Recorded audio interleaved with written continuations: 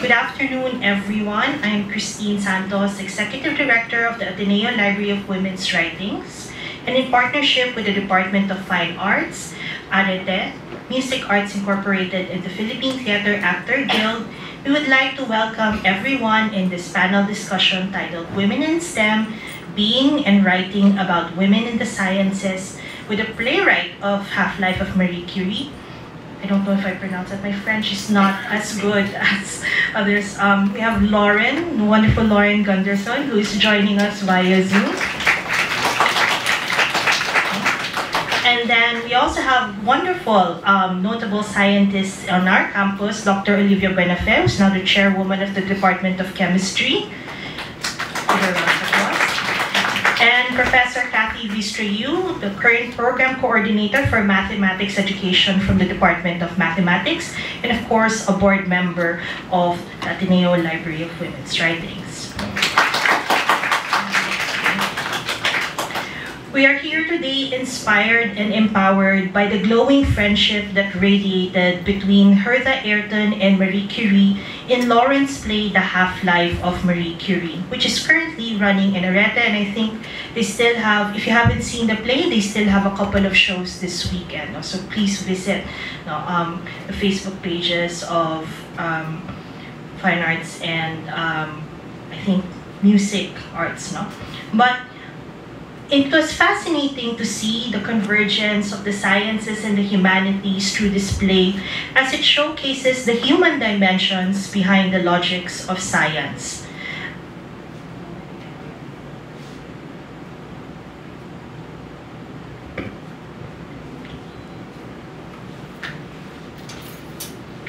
Some technical...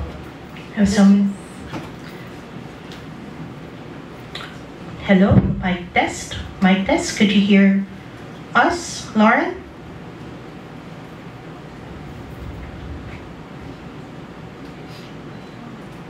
Just a moment.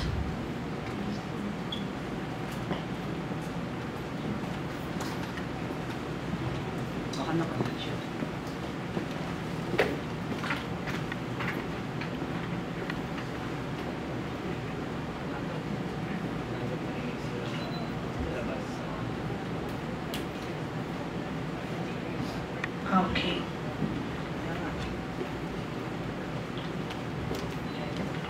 Hello, testing. Could you hear? Okay, Lauren.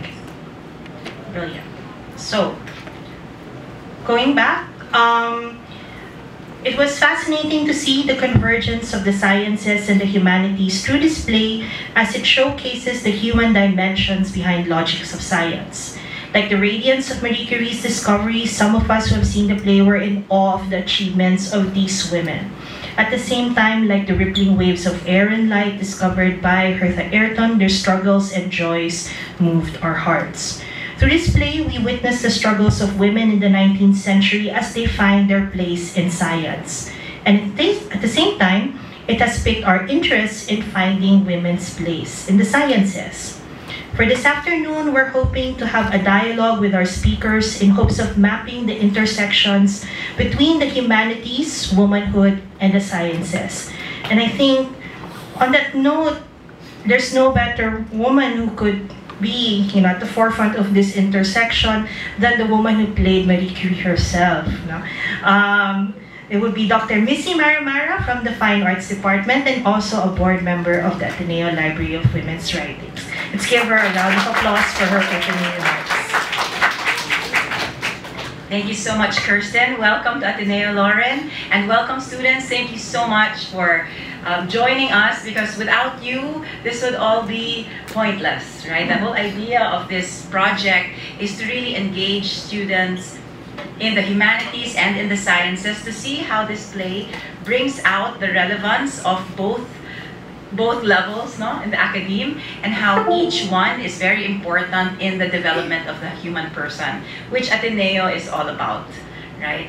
And we hope that what you learn from our esteemed speakers and playwright deepen your appreciation for everything you're studying in this university, and that you take it out into the world as bastions of light, as men and women, as persons for others. Thank you so much for being here. Thank you, panel. Thank you, Lauren. And thank you, Ms. Kristine. Thank you. So, on that note, I'd like to introduce our speakers this afternoon. First and foremost, I'd like to introduce the playwright of The Half-Life of Marie Curie, Miss Lauren Gunderson. She's a playwright, screenwriter, and short story author from Atlanta, Georgia. She received her BA in English and Creative Writing at Emory University and her MFA in Dramatic Writing in NYU Tisch. She's been one of the most produced playwrights in America since 2015, topping the list thrice, in 2022 and 2023. She's a well-awarded playwright, two-time winner of the Steinberg Academy Play Award for INU and the Book of Will, the winner of the William Inge Distinguished Achievement in Theater Award, the Lanford Wilson Award, and the Otis Guernsey New Voices Award, a finalist for the Susan Smith Blackburn Prize, there you go, Weisberger Award, and John Gassner Award for Playwriting, and of course the recipient of the Mellon Foundation's residency with Marin Theater Company. She's also, more than a playwright, she's also written books published by Bloomsbury, Play Scripts, Dramatist Play Service, and she has a picture book called Dr. Wonderful, Blast Off to the Moon, that is available online via Amazon. She's the book writer of musicals as well, from Jeanette, The Time Traveler's Wife, Sinister, Justice and Earthrise, and Built for This. And lastly, she's also the board member of the Playwrights Foundation. We'd like to welcome Ms. Lauren Gunderson. And now for the first of our scientists from Ateneo de Manila University, Dr. Olivia M. Buenafe, or to Dr. Wee. I kept on saying Dr. Uwe, and I was like Dr. V. Is an assistant professor and currently the chair of the Department of Chemistry of Ateneo de Manila University.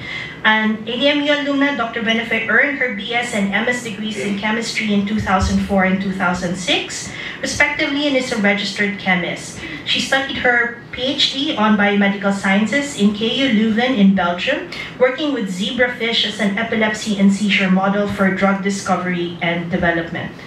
And at the same time, she's also happily married to Mr. Joseph B. Johnson from the Theology Department, and they have met, dated, and wed each other while they were graduate students in Leuven before returning here in the Philippines in 2014.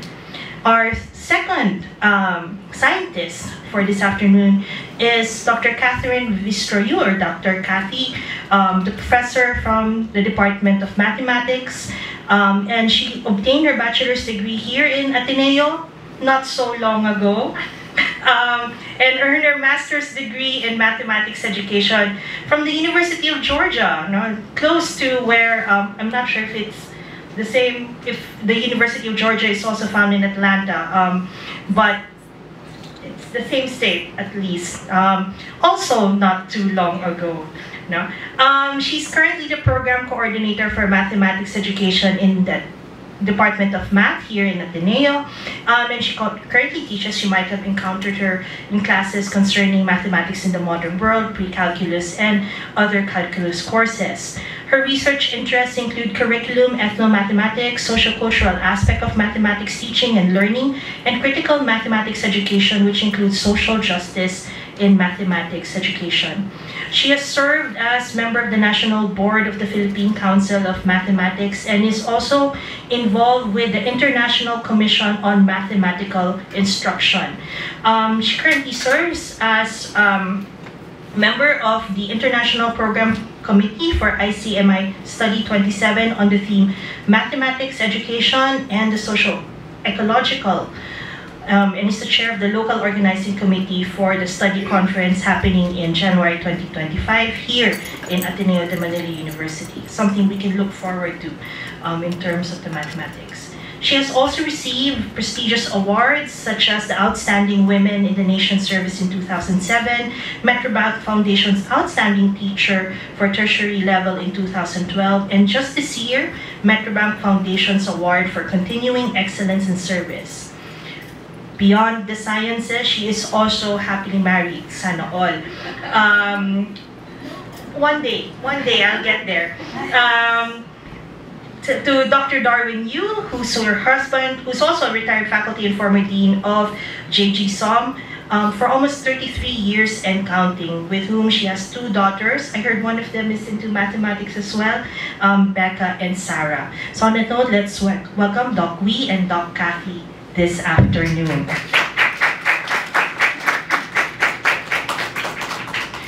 So for our discussion today, how many of you have seen the play? Raise of hands for those of you who have seen the play. There's a handful. I hope some of you would get to catch. Yeah, some of them are booked for Saturday, so I hope some of you get to watch the show, no? And well, for those of you who don't know, the play is about the relationship or the friendship, no, of Dr. Marie Curie, and also was she a doctor? Was more of like a Mrs. at that point in the play, Mrs. Hertha Ayrton, no, who was an engineer and mathematician, no, and it's their booming friendship and how they supported each other throughout the years. And I think it's quite unusual for us to see scientists at the heart of a play until quite recently. I mean, we're seeing now television shows, and now we have this play. And I think for Lauren, I want to ask, what was your inspiration to write The Half-Life of Marie Curie? Was it, did you see the gossip around Marie Curie's life, and that's where it started? Wait. Excuse me, Lauren, there's a bit of a technical matter. Yeah, but yeah, well, just a little technical matter. The audio is not coming out.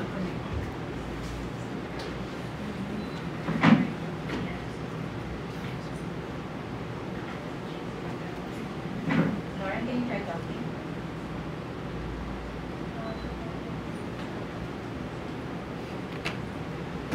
Can you do a short mic test? Sure. There you go. That work now? Okay.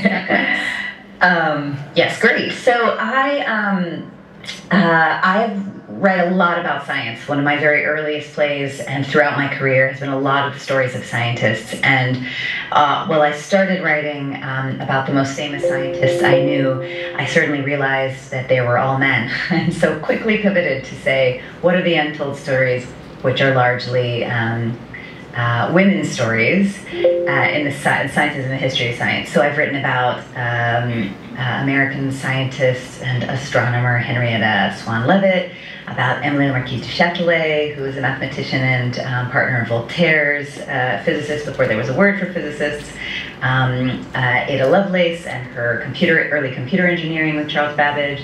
And, you know, so I say all of those because none of those are the most famous women scientists in the world, which is Marie Curie. So everyone kind of said, when are you going to write a Marie Curie play? And I said, well, it's too obvious. It's just too obvious. And then I heard about Hertha. And Hertha was interesting enough on her own, enough to fill many plays. But what was most interesting to me was a line where it said something about her best friend, Marie Curie. You know, she helped her best friend Marie Curie through one of the hardest times of her life, and I thought, well, that's the play. So it is not just enough to be about Marie, even though she gets the title because you know her name, but it is truly about the duo of them, the dyad of women of the same intelligence, but different levels of success and notoriety, and you know, also telling the part of Marie Curie's story that we don't know. We know her as looking at that very school-marmish, very conservative, high black neck and severe expression, and not a love story or a sex scandal or somebody that you would imagine having too much whiskey and talking to her best friend. And that to me is the heart of what theater is best at, is giving us humanity and through the microscope of an intimate theater experience. So it felt writable and one of the plays I'm most proud of. Right. I do remember the scene where they were lying down on the beach with their feet up, drunk on science and joy that afternoon. Now for Doc Uwe and Kathy, what were your inspirations to venture into the sciences?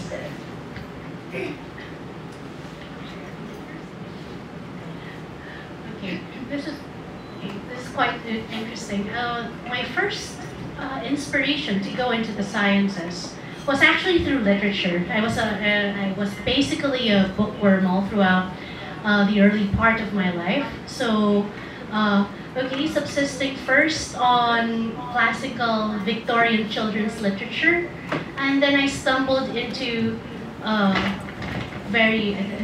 it's very corny. It's the Adventures of Sherlock Holmes, and then I discovered that, hey, he's actually a chemist. He may be a detective, but the way he analyzed a problem, how he looked into the clues, it's actually chemistry. So that's where I first got into that particular field. And then I read about Pierre and Marie Curie, and then it just snowballed from there. And then it's pretty much the influence of getting into Philippine science for my high school, and then meeting luminaries in the field, including she then became my biochemistry professor here in Ateneo, Dr. Nina Rojas, who was very formative in my passion and love for the field. That's pretty much it, and it goes on, and I hope that I could actually serve as a guidepost for other students and now former students, graduates who are in the field.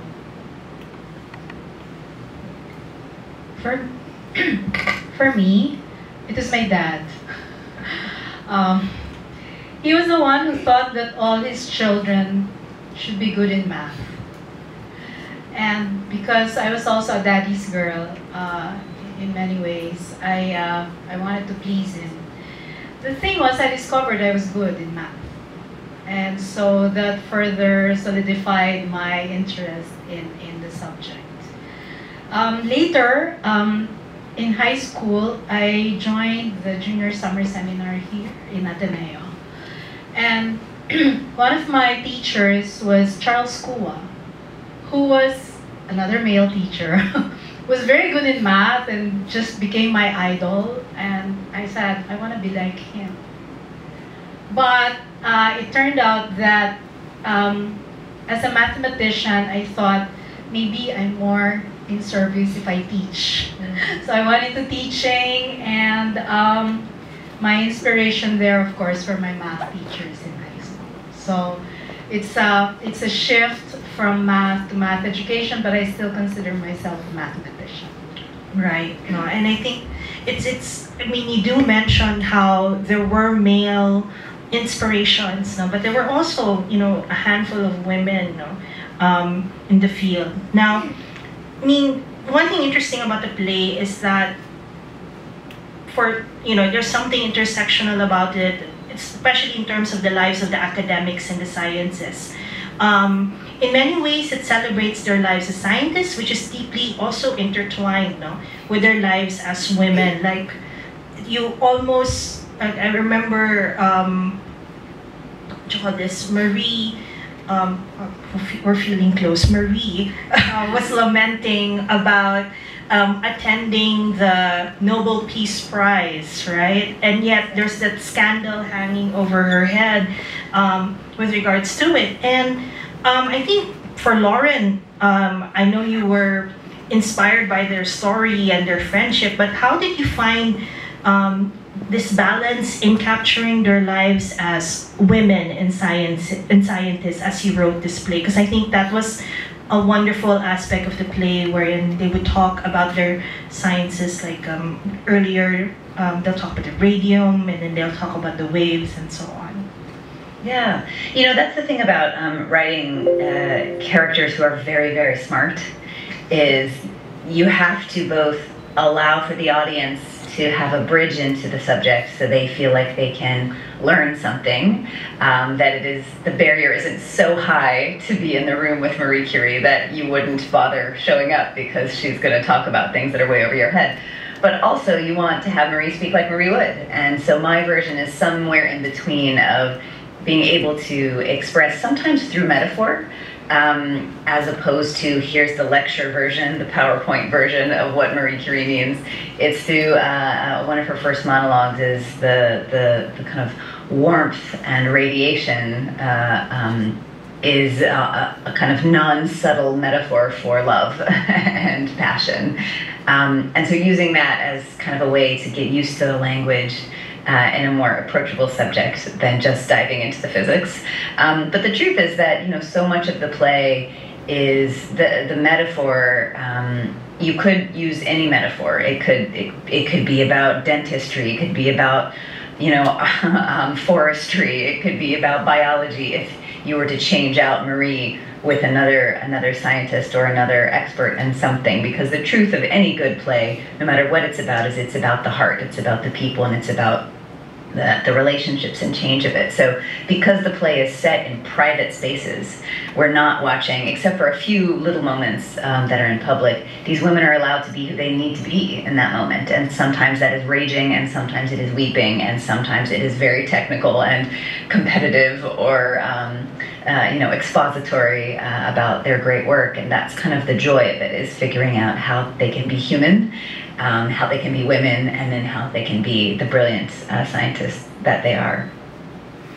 Right. I mean that's true, because a lot of the scenes feature them, in first, I think, in Marie's not laboratory, but in her room, and then later on in Hertha's vacation home. And I think whether, like in the case of our lovely scientists, it showcases their roles as women and scientists, and somehow at that time it seems like the science and their femininity run counter with each other, and yet we can see here that the connection between them also enriched their lives. I guess I'd like to ask, were there scenes in the play that resonated with you, that made you reflect on, the way science has enriched your life, or the way your womanhood has enriched your science? Yeah. Oh, Doc, Get started. There was a scene where they talked about proofs, and and I thought, oh, it's perfect. Thank you, Lauren, for that. Because as a math educator, one of our lamentations is our students have a hard time learning how to prove. Yeah. And in math.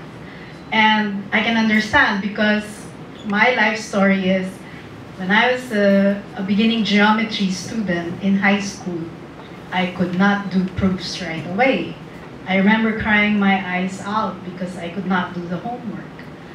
But then something clicked after my sister helped me. And from then on, I was like unstoppable. I could just prove. And I was like called the geometry queen because of that in my school. But science, in this case, mathematics, has enriched me as a woman, because mathematics has taught me how to be more logical, more rational in my approaches. And I think one of the beauties of mathematics is that it really helps you develop this penchant to speak the truth, the objective truth. And I think that's what's, that's all of us, should be doing that. So in that sense, and I find myself saying also as a woman, I want to think like a man, which is bad. Because it seems like the men are the ones who can think better than women. But it's just like that. I think society has already placed that expectation that men think better than women, and so there. Me? Well, for me, the most significant, just like with Doc Cathy, the most memorable part for me is how Marie just said, we love our lovers, we adore our children, but our life's passion is proof. And I loved it in so many different levels, especially that she was drinking whiskey at that time. Maybe proof yun, okay?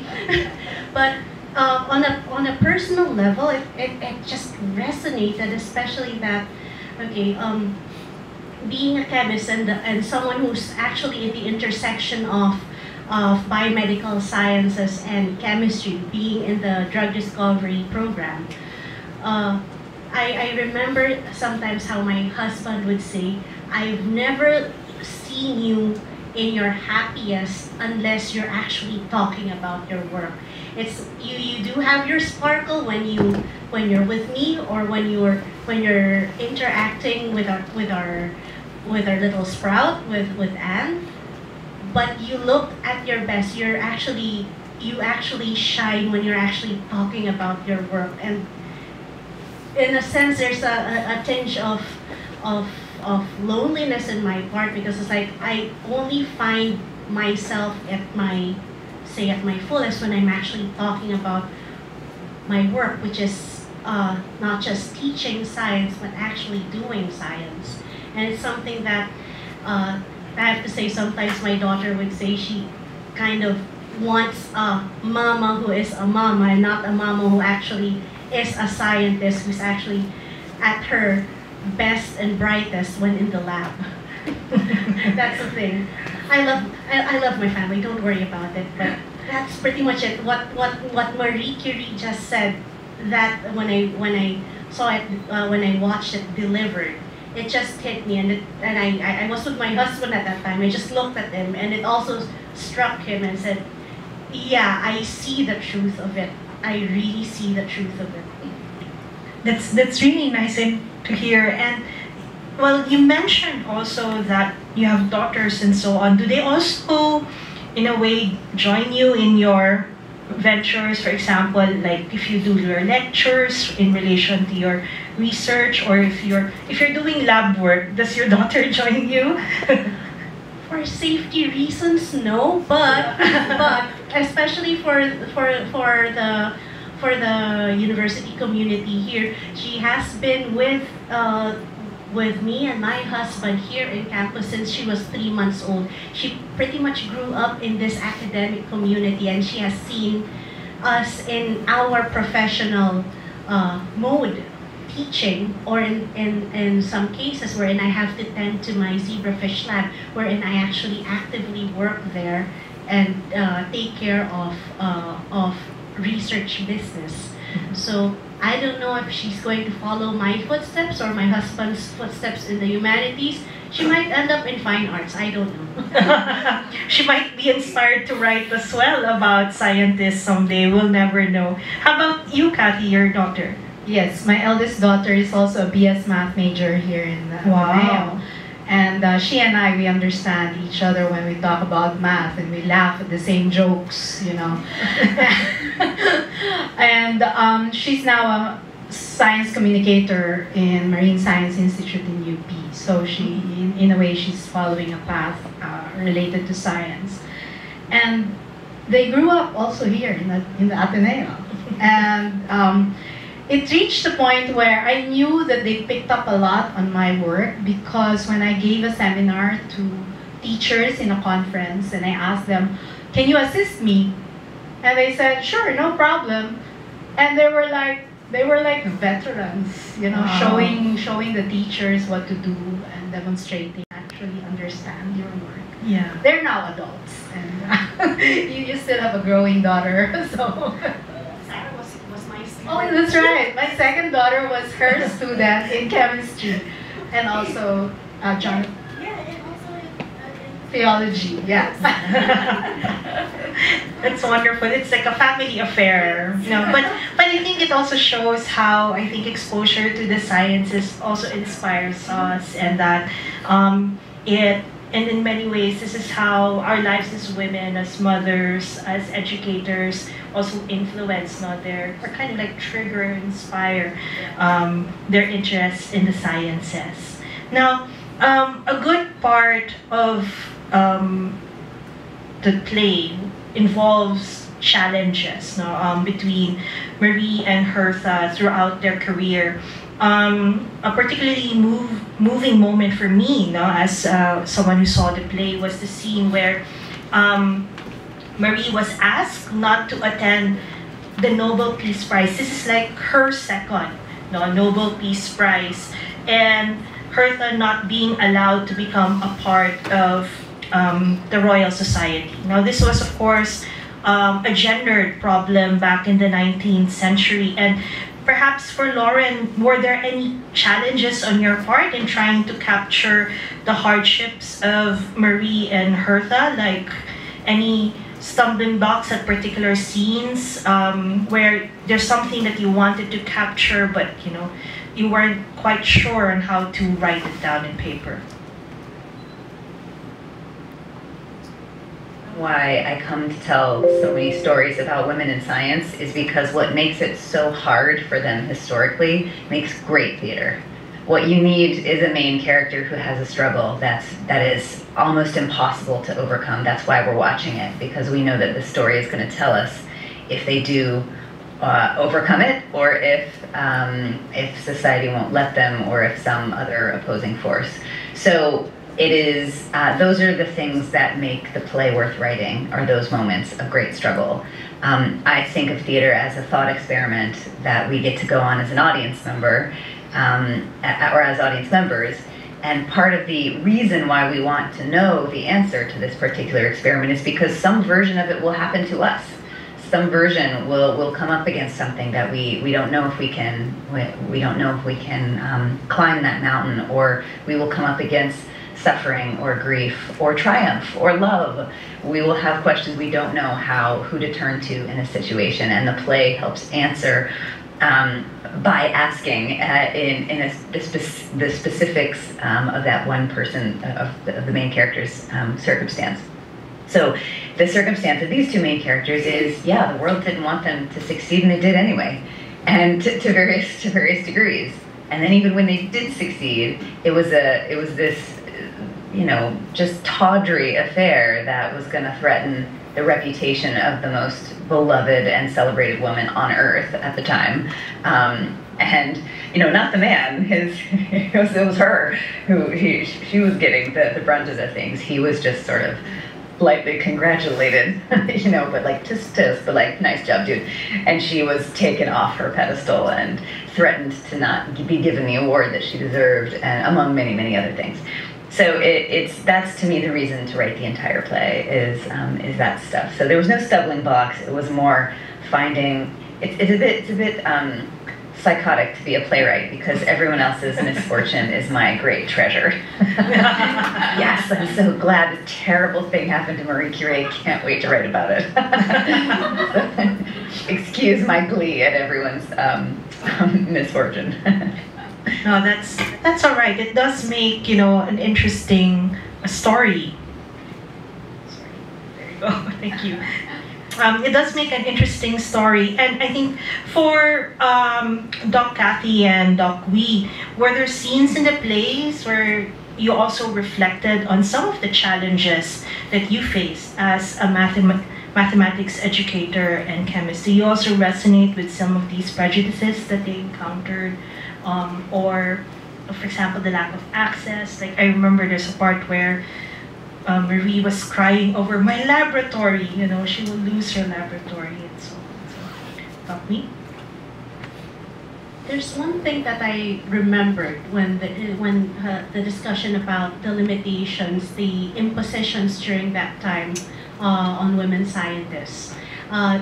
Thankfully, it's not as obvious or as blatant as it is now, but it can be very subtle. It can be very subtle, especially in the biomedical sciences and in biochemistry, wherein I do remember in our research lab, back when I was a graduate student, back when I was doing my doctoral studies, we were mostly women. We only had like 3 men in our group, 3 graduate students who are men, but we were mostly women, and of different stages in life. Single, cohabiting with a partner, or married. But we were instructed, and this was the general instruction for a lot of the women in that research group, and as well as for the other research groups in biomed science area. We were not supposed to get pregnant.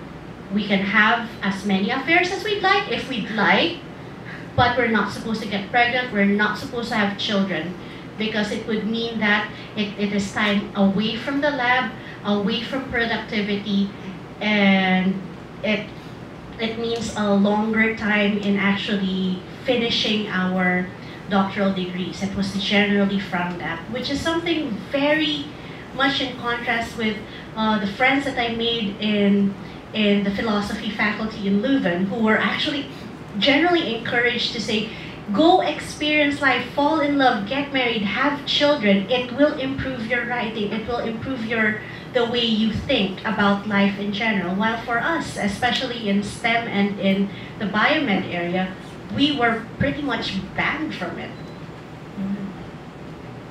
No, Kathy? I've been lucky. I have not really had a very bad experience with regards to being prejudiced or biased because I'm a woman. But I've seen how it has happened. And as a math educator, one of the research areas actually that is in math education is women, girls, and mathematics. How women and girls are denied a good mathematics education for many reasons. And it is a problem because, of course, we cannot rely on men all the time, right? So, but also it talks about social justice and equal access.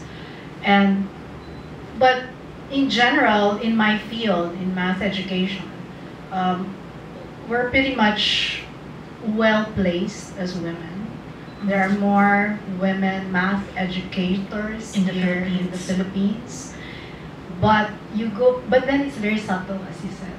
You go up the career ladder, and in many countries, the male dominates the field. So the international institutes, usually it's the men who would take the top But what's positions. interesting now is that in the field, in math education at least, we are always aiming for gender balance. And so I'm a beneficiary of that. Like, I was invited to be nominated for a position in the International Commission because I'm a woman and I come from a poor country, so it's like they want a balance. So in that sense, you really have to be, I guess, sharp in identifying those instances where there's a lot of prejudice happening. And I think to a certain extent, it favored, I don't know if it's a proper word to say that favors us, but it actually opens conversation because they're inviting, women and also women from different countries to share their own experience of the sciences, because for any field, not just the sciences, there are nuanced experiences, there are nuanced aspects to learning, to teaching, to even laboratories, etc. By virtue of where we are in the world and who we are as women. I think to a certain extent, I didn't think it would be a challenge still, because we're supposed to be living in a very liberal world where we're acknowledged, that we're already becoming gender aware, but I think it's still there and there's still so much to do and so much to work. And I think with these challenges, usually many, as seen in the play, can be overcome with support. So part of the play I was explaining to Lauren earlier, before the start of the talk, was one of the funniest, or it's a mix. There are mixed emotions because there's so many feels in that scene. But I was telling Lauren that it was funny to see Hertha and Marie go through the Gen Z term is their brat summer they're cringing. Cringe away. We're fully aware of these trends, but they were going through their own brat summer in England, where they were basically just basking in relaxing, unwinding, doing the things that are not expected of women for that summer so that they can be themselves, etc. And it's part of how they supported each other, because there were also very important conversations that were shared between them. So I think my question to Lauren is, why did you feel that this brat summer was so important for Hertha and Marie as part of your play? Yeah, I mean, just the reason to write the play in general was because of this extraordinary act that was a true story, where Hertha came to Marie's rescue and said, you know, I'm not just going to kind of come to you, I'm going to make sure that I'm going to excise you from the situation and the place of such stress and abuse, and bring you to this other place where no one knows who you are. She traveled under a pseudonym. And the idea of a friend that can do that kind of huge emotional labor to someone's aid felt like more than a friend, a savior, a heroine, and someone that a singular kind of a friend. And so that, to me, the idea of the brat of it is them having the safety to be wild and be brazen and to have arguments that they would normally have edited out, and to have confessions and to do the strange things. Marie runs into the ocean to kind of baptize herself anew into a new sort of frame of mind to save her own self after Hertha had done the first part of it. And that kind of comes with a wildness that felt really wonderful, especially in contrast with, again, what we think of when we think of any female scientist, but certainly Marie Curie and those black and white pictures and her severity, and to have her throw her dress off and run into the ocean and, you know, admit how wonderful the love affair was, and to drink too much and confess how, you know, scheming she was at these parties, making people knowingly nervous, just felt delightful. And again, sort of, I mean, part of my job as well is to kind of undercut a stereotype whenever I meet one. And certainly the stereotype of the straight-nosed scientist, and very serious and cold and fact-based. And that, of course, the amazing women that are here on the panel and every other scientist have full lives and heartbreaks and joys and strange humor and all of the stuff of humanity, you know, not just a brain. So wanting to allow them to be more than just their work or their ideas. Right, and I think that, yeah, thank you. And that was really a very fun scene to watch. And of course very poignant, especially as they unpack their relationship, not just with themselves, but also with their work and with their families. Now, I guess that was an interesting scene in terms of support, but here in the Philippines, do you also have organizations, women's only organization, that support, for example, mathematics educators, or for example, scientists here, chemists, or is that still? As far as I know, we don't have any women-only chemistry societies. As far as I know, I'll be shocked for this. There is? I'll show you it. In the Philippines? Oh, it's news for me. But we also have, as is mentioned, we are human after all. We also have our own circles of friends who are also scientists, not necessarily just in the specific field. I mean, my daughter's Ninang, my daughter's godmother, is actually a physicist in the semiconductor industry. Wow. And she basically, when we were both graduate students in Europe, she basically played my Hertha to my Marie during that time, during my own drama, and vice versa. So we support each other despite seeing the pitfalls and the travails of doing science in this world. So we're not simply limited to trying to look for women-only societies. We form our own societies of like-minded women in the same or similar fields. Okay. In the ICMI, there is an affiliated international organization called the International Organization for Women in Mathematics Education. So it's really, but the membership is not limited to women. Mm-hmm. It's really for people who believe in women as contributing to the development of mathematics and mathematics education. Here in the Philippines, I am a member of my professional organization composed of mathematics educators in the Philippines, but most of us in the board are women. But of course, it's not an all women thing. Yeah. I guess part of it is we do get support from our own female groups, not necessarily for our own careers.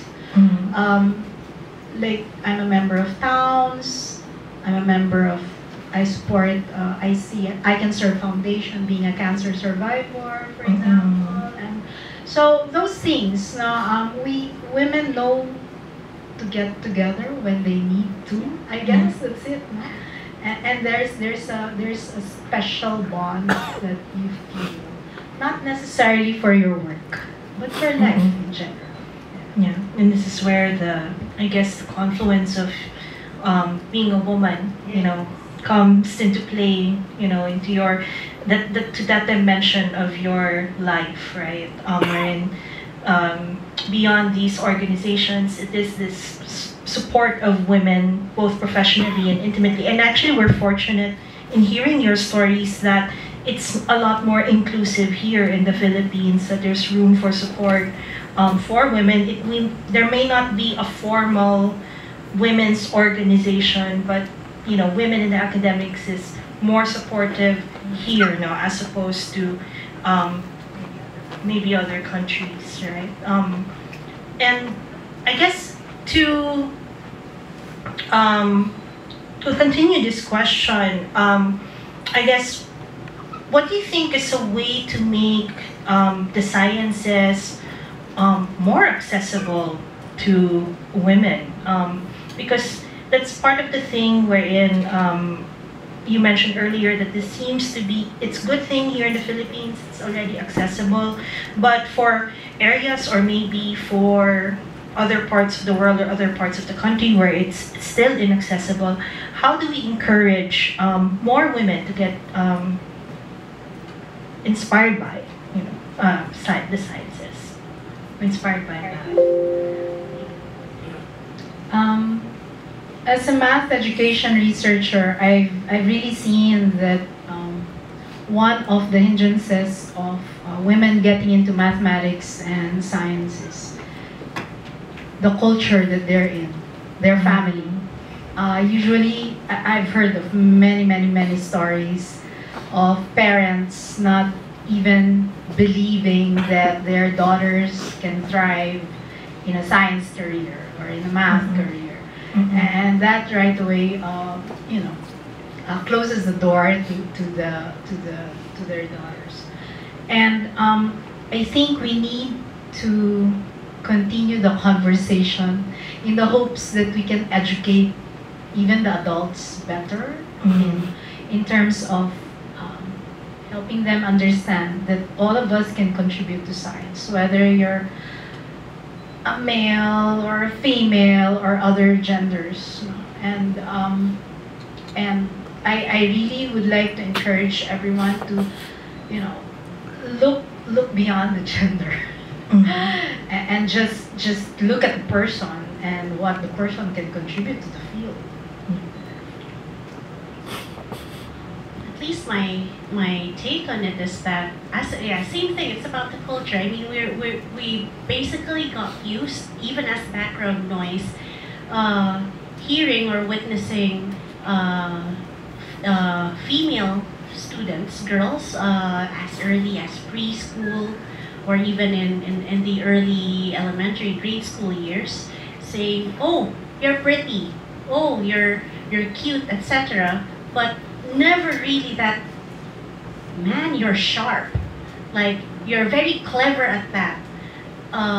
It's always about the physicality that's always been praised for girls, but never the mental sharpness, never the cleverness. Usually it becomes like second tier. She's sharp because there's really nothing much in the looks department, that sort of thing. Yeah, we laugh because we know that we've seen variations of that.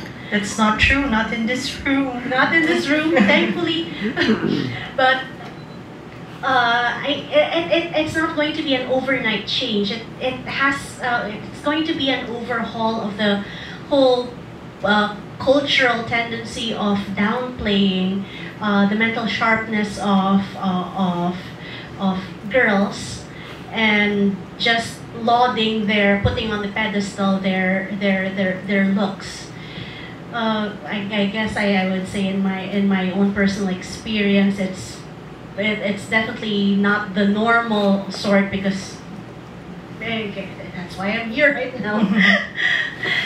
And we just hope that this overhaul continues. It's definitely an uphill battle. We can actually laud both the physical looks and the mental acuity, the mental sharpness of these children, regardless of sex and gender. And that is actually the most important thing. They have to be equal. You can be cute and very smart at the same time. Regardless of your... Yeah, go on. Yeah, may I add?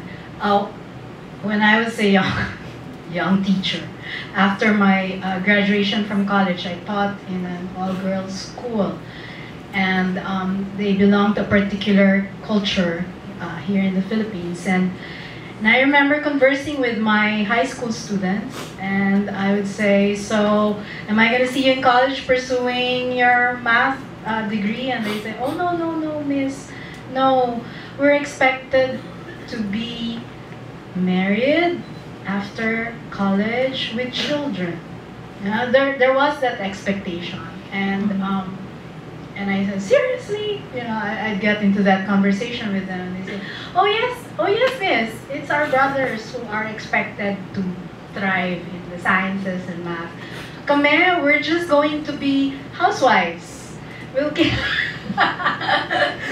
So I thought, oh wow. And even until now, I mean, my daughter is now 7 years old. She's in grade 2 now. In her class, it's so popular to be like, I want to be like Jenny from Blackpink, or one of the Sparkle Entertainment stars. And then here comes my daughter saying, I want to be a marine biologist. That's her face right now. And they're like, what? And they tease her or put her down for expressing that. And even, it's not just at the grown-ups, even among peers, among her age, there's already that level of smart shaming, which is kind of part of our culture as well. It needs to be overhauled little by little. Right. Yeah. And when we have smart women, particularly, that's often cause for prejudice to a certain extent. Masyado siya kasing, she's too smart, she's too cunning, and it's seen in a very negative light rather than to really acknowledge how brilliant they are and the lengths they could contribute to the community and to society with their knowledge of the sciences. And this is the last question for this discussion, and after this we'll open the floor to the students, and I hope you have your questions ready. Oh no, they have these. Don't worry, our panelists will not bite. You can ask our panelists questions that you're curious about. But throughout the play, we've seen Madame Marie and Mrs. Ayrton recognize and celebrate their personal and professional successes with a glass of wine or whiskey. These days, we have organizations such as Towns acknowledge the contributions of women scientists. And of course, you also have the government acknowledging women scientists. No? But quite interestingly, out of the 43 national scientists that we have in the Philippines, only 11 are women. So much has changed since the time of Madame Marie and Mrs. Ayrton, but there is still definitely so much to do. And I think maybe our last nugget to the students, what do you think are ways that students can contribute to, uplifting the achievements of women in the sciences? One is, cultural, not through smart shaming. Any others that you would like to add to that? Perhaps Lauren, would you like to add like a way to celebrate women in the sciences? Yeah, I mean kind of going to what the play is, besides trying to be just a great piece of theater, it is the sort of see it, be it of it. I'm having more and more stories told that make heroes out of women in all professions, but certainly the ones that they've been excluded and that there's an assumption that they are not built for, but of course they are. So also I think telling these stories not just of the struggle, but of the joy and of the partnership and friendship. And one thing that I tend to do again and again, which I'm most proud of, is it's never a story of one woman, it's always, in this case, two, but the whole play is two people, so the whole play is about women in science. But other plays of mine, they're also about scientists, some of which Missy and Case have done, are about many women in various different personalities. And so the idea that there isn't one archetype for this, because certainly any scientist will tell you that it's never one person who does the thing. Right? It's always a collaboration, much like theater. You can't really do anything by yourself. Thank goodness, because that would be a boring world. But yes. Kathy. These are the Miss Universe questions. Well, I have a friend who said, you women celebrate yourselves a lot more and too much. And he's a male. And he said that we don't do that. And so he feels that we are overdoing the celebration. And I don't know. Sometimes I feel that they really have a different way of thinking. And so my point is, we celebrate everyone's achievements, whether you're male or female, woman, man, or other gender. But I think what has worked for us, at least in my family, where I belong, and then the family that I had with Darwin, I think make science, math, a natural thing as part of life of your children, whether they are sons or daughters. I didn't realize how natural math was to us in the family until somebody said, ooh, your family, it's untouchable because all of you can talk math and we can't relate. But math is just so natural in our family, and so with my daughters, and even science. They both went to Philippine Science High School, so they also, they could talk science. and so I think treat things natural, without really paying too much attention, so that it becomes too special, and then suddenly people realize that there are a lot of biases and prejudices that come along with it. I guess along similar lines, I would say knowledge is generally ungendered, not gendered at all. And a lot of the, in case it does, some aspects of it appear to be so, we try as much as possible to say, hey, this is, it's not simply a woman-only knowledge, because there is actually a basis, a logic for it that is not gendered whatsoever. They're all math. but at least in our household, the immediate household that I have, it's really funny because it's theology, it's faith and reason. So it's a very dynamic combination. So he talks about God, I talk about science. And it makes for an interesting dinner table talk, because it's not because I'm a heretic or whatsoever, but I bring in at least a different mode of thinking. But at least it's the lines and the thought processes are open enough for both sides that we have that exchange. It's freewheeling. It's no holds barred. It's not like, yeah, and you don't have to listen to this because it's only for men. It's only for women. No, everyone should know this. Look, I think you're better off knowing about this better than our students. that sort of discussion. They should be raising these new generations of children. They should be exposed to this knowledge that this is definitely not gendered at all. So they're actually free to make choices, free to make to actually contribute to this wellspring of humanity. Thank you so much. And I think on that note, it's knowledge, learning, the sciences knows no gender, right? It's accessible to everyone, and we should embrace it and we should welcome rather than smart shame, anyone who's venturing into the maths and the sciences. Now, I'd like to open the floor to our audience. Does anyone have any question to Lauren, to Doc Uy, to Doc Kathy? As long as these are questions that do not involve your upcoming exam or quiz, we'll entertain it. Although if it's not their classes, maybe they'll have offered tip. But does anyone have any question? Yes. Please go to the microphone. Hello, I have a question for Miss Laura. I would like to ask, how was the writing process for the characters like while trying to flesh out historical figures in science? What sources or inspirations did you use in order to flesh out the characters and make them more relatable to everyone who will watch the play?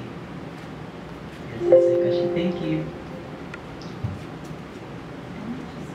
Oh wait. Sorry, could you repeat the question? Somebody who's in the room, I just want to make sure I got it. How was the process for writing the characters like? What artistic decisions? Oh, sorry. What sources or inspirations influenced your artistic decisions to be able to flesh out historical characters and make them more relatable to the present day people? Yeah, I think this one's for me. Yeah, it's, thank you so much for the question. Yeah, there is a lot of source material about Marie Curie. There's not a ton about Hertha. There is one book that her friend wrote that I had to purchase, like the last copy printed 100 years ago. But I did get to read it and still have it somewhere back there. But a lot of it was for writing theater in particular, as opposed to writing nonfiction or even a certain kind of novel. It is about making sure that the characters feel lived in. So even though there are certain things about Marie Curie and Hertha that I wanted to honor in terms of their history and biography, it's more important for them to feel real. And so, you know, various language that may not have been perfectly accurate for that moment in 1906, it's more important to feel their passion and their bravery and their grit. So a lot of it is a combination of blending what honors who they were and the time that they lived in, but also brings it up to this moment. We're watching this play now, and it needs to feel emotionally relevant and resonant now. So that's always the blend. But you know, there are still recordings of Marie Curie speaking that you can find. There are letters from Hertha, and of course their scientific papers, which are less dramatic,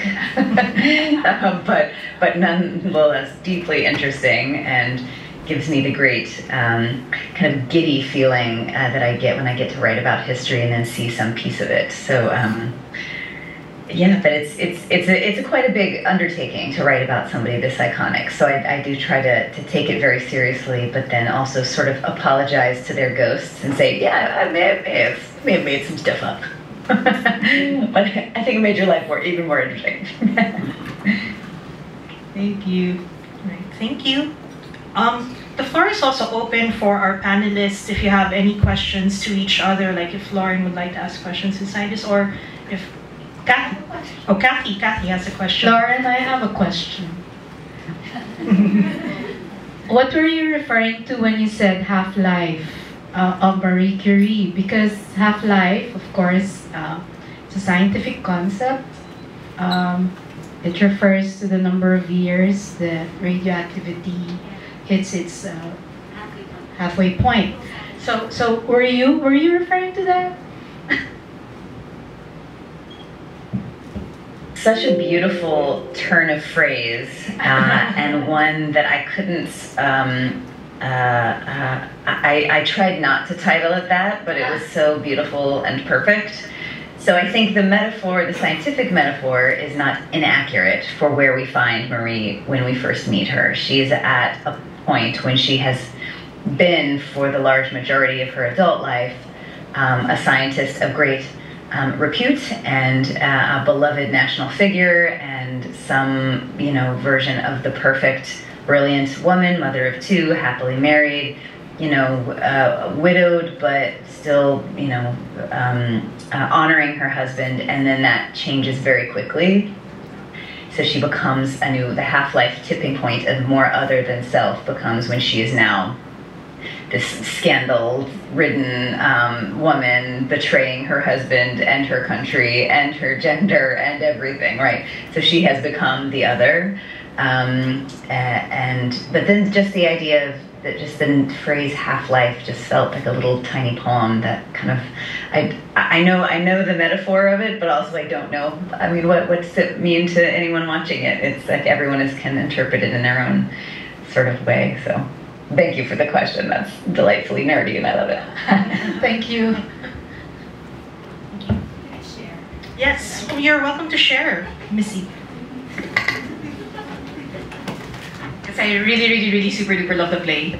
And when we talked with Lauren, Kaisa and I during one reading when we were still analyzing the text, I asked her if half-life, because it means so many things as a metaphor. It's layers and layers and layers of meaning. And so, of course, one is the journey that Marie was going through as she shed herself and the many things that society was imposing on her, and also how she was becoming less but also more of who she is. But also, I think it's Hertha. Hertha is her other half, so to speak, someone who was able to give her back who she was. So there's that literal function, but there's also that metaphorical function, which just keeps on giving and giving and just keeps on opening up every time you do the show. So thank you, Lauren, for that. And in ways, that's how, well, this might be scientifically true, but I mean, to a certain extent, that's how so much of the play radiates that friendship, radiates the characters, radiates their growth, their knowledge, and their science, and it's beautiful in that manner. We have a wonderful student who has another question. Please share with us on stage. Hi, this question is open for all of you because I want to see your different perspectives on it. Just for context, I wanted to be in a STEM course or go through a life of STEM. But unfortunately, I'm not good at STEM, specifically math. So I kind of dropped that dream and instead I went through my other dream, which is theater. I wanted to know if through art, could you still live a life that is filled with STEM or filled with the concepts of STEM, and then vice versa for you too. Through STEM, can you live a life that has the aspects and elements of art? Right. What another Miss Universe question? Who would like to answer first? Perhaps we'll start with. Would you like to start, Kathy, or would Lauren? Would you like to? You can. Lauren gave the go signal. Maybe you can. All right. Yeah, this is gonna be strange because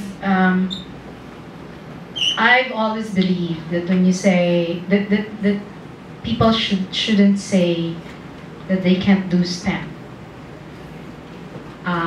You have that ability. You just need to dig it out. So that said, as a mathematician, well, I sucked in arts. I remember that I would get my mom to do my art projects in school. But in high school, I got interested in theater, Missy. Wow! And in fact, I joined the PETA workshop in our school. Yeah, sure. No problem. There's a role for you, Kathy. Yeah. Now that you've shared with us. And interestingly, my daughters, they have a very good combination of math and art, science and art. It's always there. You just have to, maybe you need somebody who can nurture both.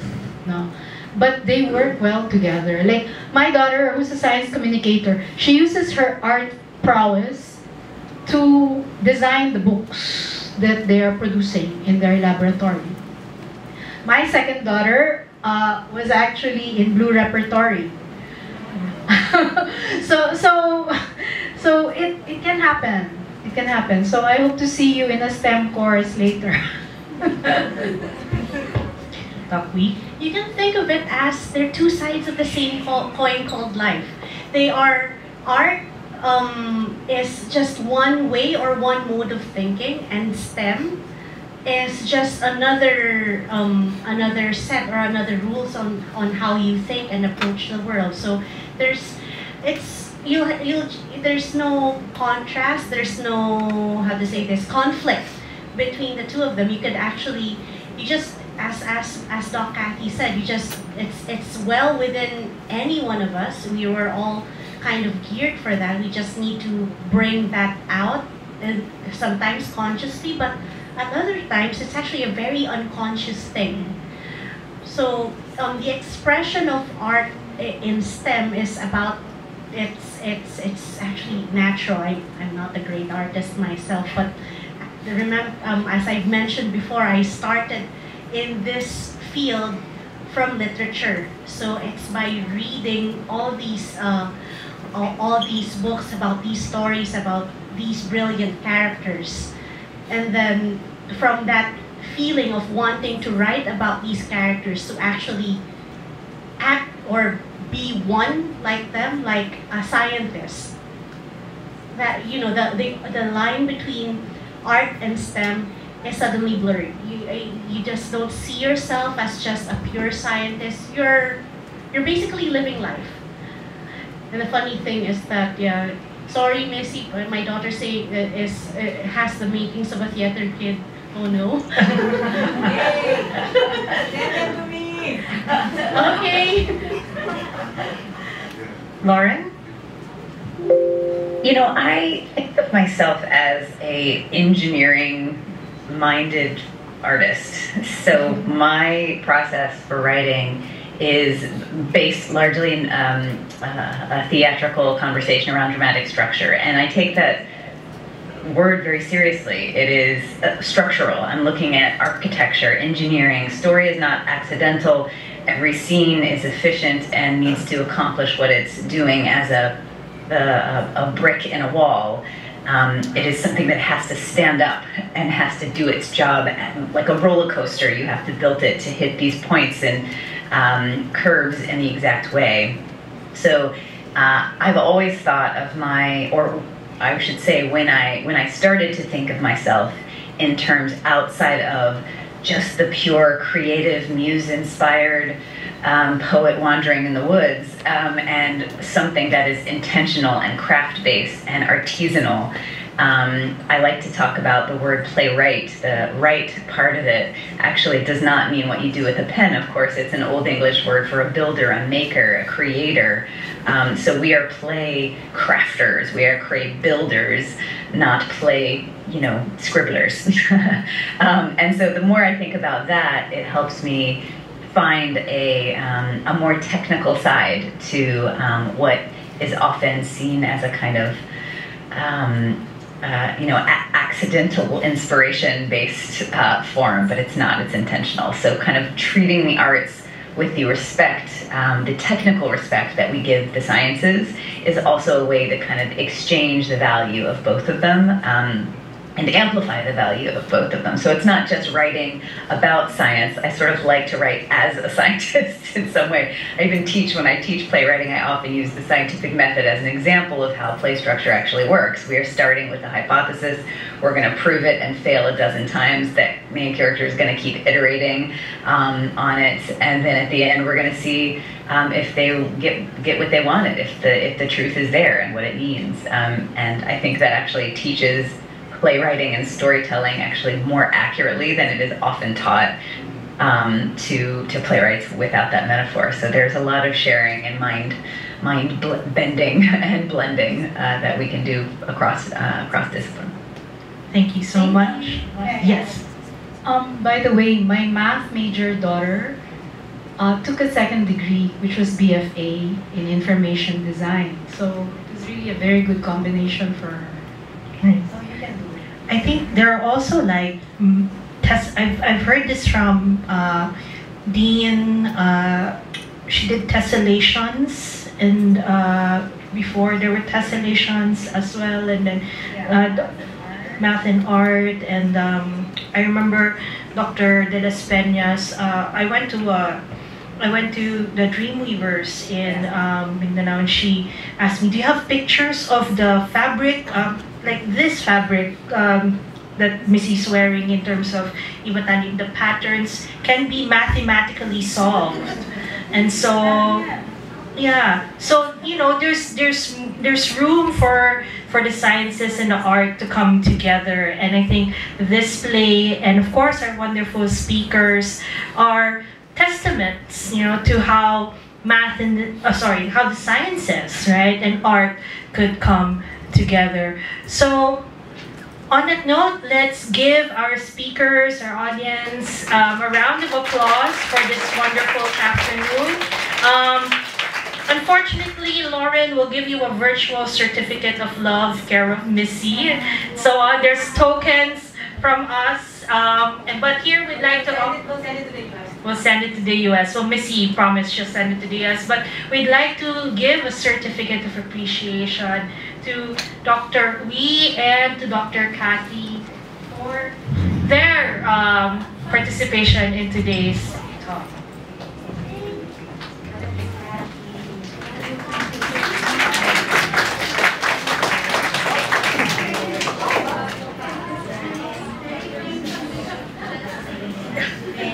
And we would also like to give a certificate of appreciation to Dr. Kirsten for moderating this whole thing. So thank you so much. It's a joy. Let's have some picture together. And Lauren. Thank you, Lauren. Thank you, Lauren. Thank you,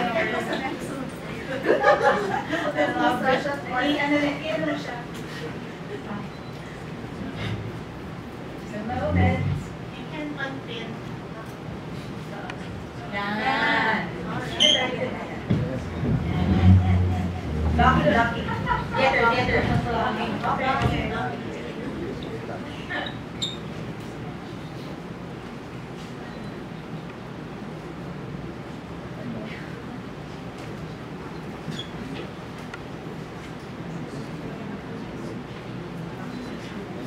Thank you.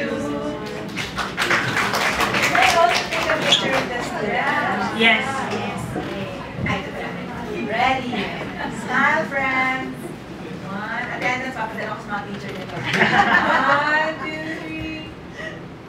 Yay. Thanks, everyone. Thank you, everyone. And on that note, we would like to thank you for joining us on this wonderful lecture. May hopefully this encourage you to look into the sciences and into the art, and find your own half-lives as you continue your learning journey here in Ateneo, and of course in your lives. So the play is still ongoing. You can catch it this Friday and this Saturday. Today to Saturday. We're sold out, but we have additional seats Friday afternoon, 3 p.m. and Saturday afternoon, 3 p.m. Thank you. There you go. So if you have time, please watch the play. Thank you, everyone, and have a good afternoon.